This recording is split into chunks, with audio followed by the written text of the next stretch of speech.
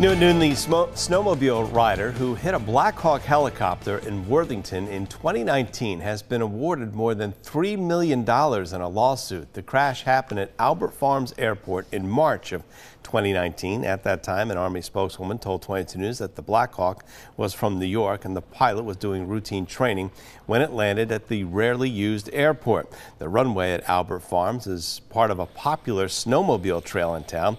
Jeff Smith hit the helicopter while riding home from his parents' house. He suffered severe injuries, including broken ribs and internal bleeding.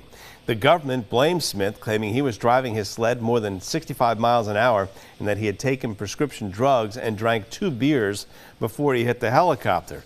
Smith had asked for $9.5 million in this lawsuit, but a U.S. District Court judge placed blame on both Smith and the federal government. The judge criticized Smith for not operating the snowmobile safely, speeding, and wearing tinted goggles, and ultimately awarded him $3.3 million. The federal government has 60 days to pay him.